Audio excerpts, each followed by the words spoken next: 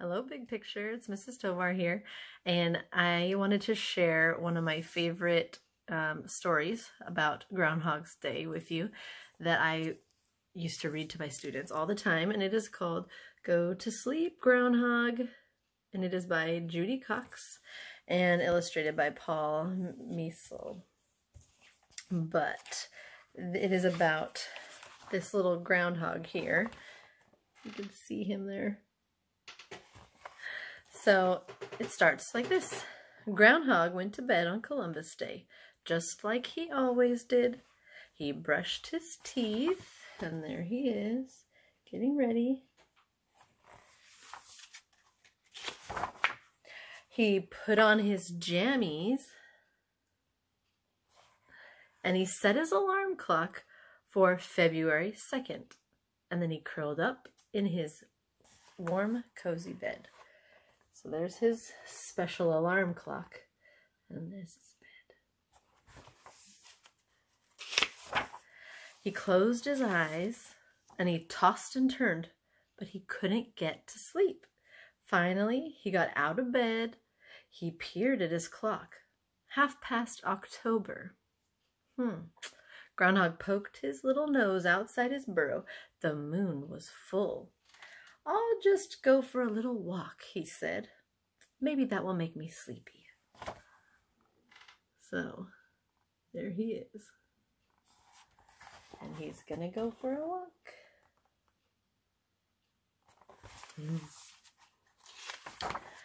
So Groundhog went outside. He saw things that he'd never seen before. Raggedy scarecrows and grinning jack-o'-lanterns, and children were dressed like pirates and cowboys and princesses. And oh, Halloween witch flew down. "What are you doing up?" she said. "It's almost winter. You should be in bed." So Witch flew Groundhog home on her broomstick, and she tucked him in, and she read him a ghost story, and she gave him a glass of apple cider.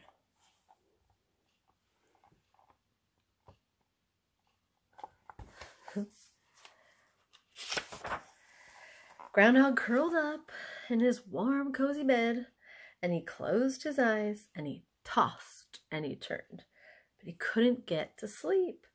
So finally he got out of bed. He peered at his clock. 1/2 November. He poked his nose outside his burrow. The leaves were red and yellow. "Well, I'll just go for a little walk," he said. "Maybe that will make me sleepy." And can you see his alarm clock? Instead of numbers, it's got months on it. So he's going outside again.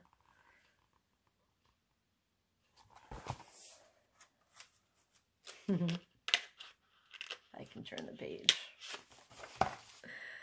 So Groundhog went outside. He saw things that he'd never seen before. Tall yellow corn stalks and round orange pumpkins. Turkeys gobbling in the barnyard.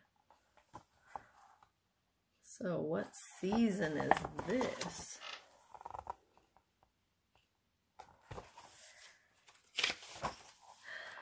"What are you doing up?" said Turkey. "It's almost winter.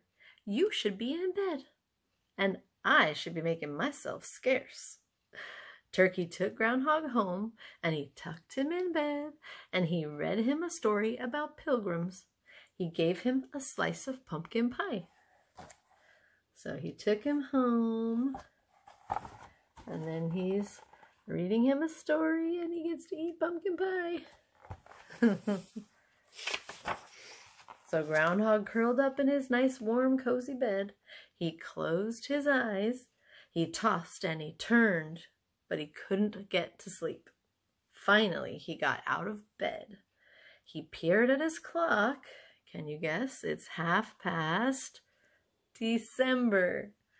Groundhog poked his nose outside his burrow. Stars twinkled overhead. "I'll just go for a little walk." he said. Maybe that will make me sleepy.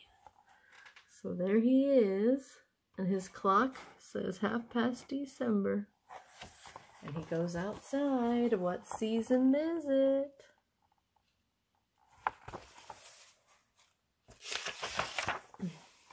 Groundhog went outside, and he saw things he had never seen before.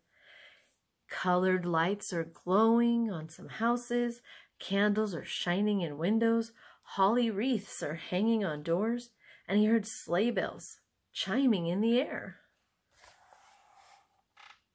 There's part of it.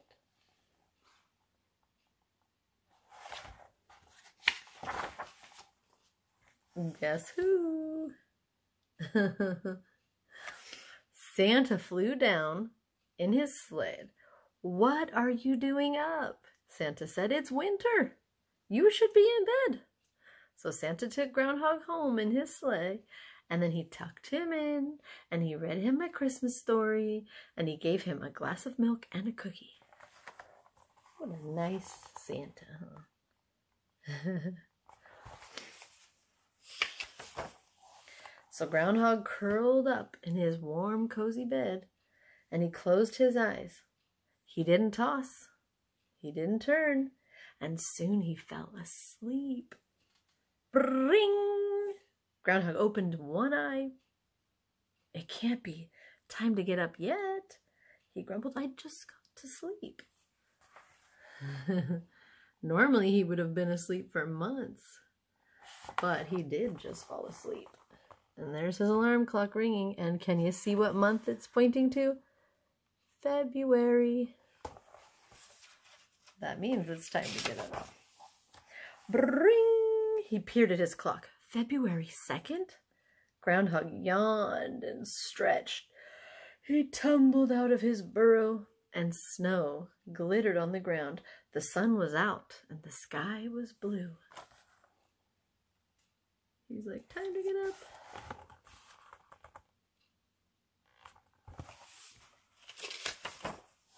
Groundhog saw his shadow. What am I doing up? He said. There are 6 more weeks of winter. I should be in bed.